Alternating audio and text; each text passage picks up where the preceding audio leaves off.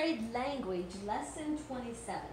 So I am going to read to you guys a little article or a little bit of information about bandicoots, okay? So as I'm reading, I want you to listen to some details about bandicoots. Listen to some pretty good details. See how many details you can come up with as I'm reading about bandicoots, listening closely. Oops. A bandicoot is an Australian nocturnal animal. A bandicoot looks like a rat with a pointed nose, small ears, and thin tail. The name bandicoot even came from the Indian name for a large rat. These animals, however, are more like a rabbit than a rat. They have strong hind legs that help them jump rather than run. Because they are marsupials, the mother bandicoot carries her babies in a pouch until they are old enough to take care of themselves. Bandicoots are omnivores, eating both plants and meats. They like to eat insects, nuts, berries, and other treats they find on the ground.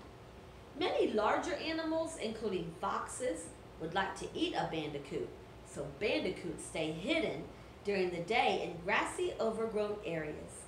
You will probably never see a bandicoot in the wild, but you can still enjoy learning about this interesting nocturnal animal. All right, so I just read to you about bandicoots. So I am going to need for you to get out your language book and open your language book to page 29. Put your name and date at the top of page 29 and nope, you wouldn't tear that page out. Leave that page in your book. Name and date at the top. You may pause the video while you do so. All right, so if you notice on page 29, you have some bubbles on your paper. In the middle of your bubbles, I want you to write the word bandicoot.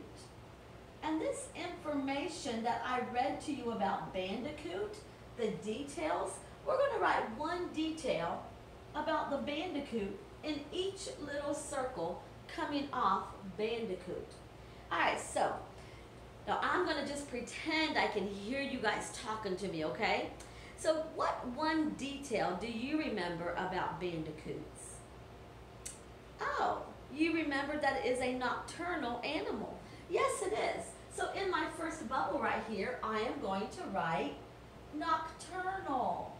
It is a nocturnal animal. So in your first little, in the middle, you should have bandicoot. And a bandicoot is a nocturnal animal. Do you remember what nocturnal means? That they're active only at what? At night. Good job. Okay, so another detail about a bandicoot. Yes, they are a marsupial.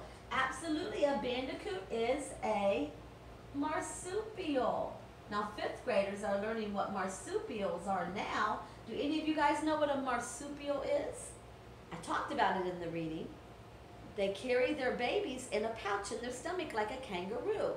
A kangaroo is a marsupial or an opossum. So a marsupial, I don't know if y'all can see my writing, M-A-R-S-U-P-I-A-L.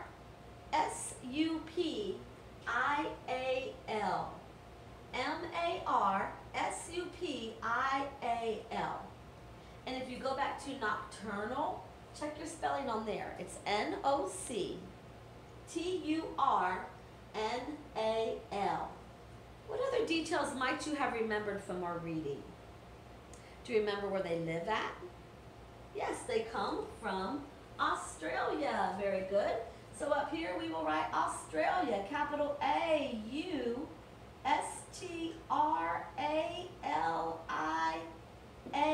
Australia. Very good. And we need one more detail. They have strong back what? Yeah, they have strong back legs, so we can write that in our last one. Now, if you guys thought of a different detail other than what I did, you please feel free to write the details that you remembered in your, ooh, I'm about to knock my phone over, you should be free to write the details that you remembered in your circles, okay? All right, so now what you're going to do is if you look at Think B, it says write one declarative sentence about bandicoots. So you're going to find one of your words that you have written about bandicoot, marsupial, nocturnal, Australia, strong back legs, and you are going to write a declarative sentence using one of your bubbles, the words in your bubbles, okay? Number 2, it says write one exclamatory sentence about bandicoots. So, using the words from one of your bubbles, you will write an exclamatory sentence.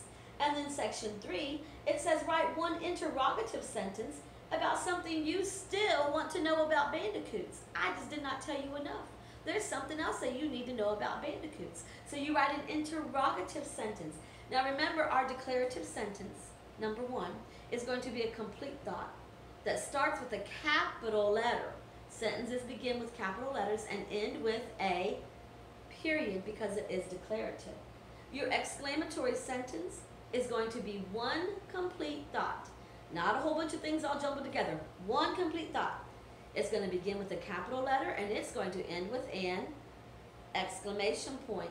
And then your interrogative sentence, because I just didn't give you enough information, is going to be a complete thought that begins with a capital letter and ends with a question mark. Very good, guys. You guys do your best work on that.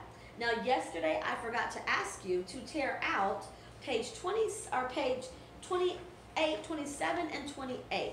So if you could, remote students, be sure and tear that out and have that in your packet. And then you guys who, I'll have to get yours when you're back in the classroom, okay? All right, good job, guys.